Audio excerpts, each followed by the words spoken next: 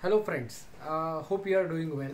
I was just sitting home and got a call from one of the students from US who took our training program a couple of years back before he went for master studies, and he actually asked me too many questions about Hypermesh and LS-DYNA and what's going to happen in the interview, because he has some planned interview. So I was wondering what if I can answer your questions about CAE specific to Hypermesh and LS-DYNA, or you can call it like a preprocessor or a solver, and I will be really very glad to give you few the answers to best of my capacity.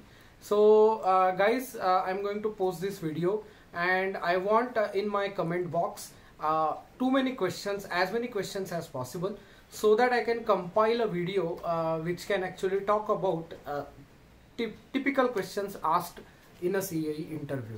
Okay, I think it sounds like a good plan for the CAE community or for the freshers.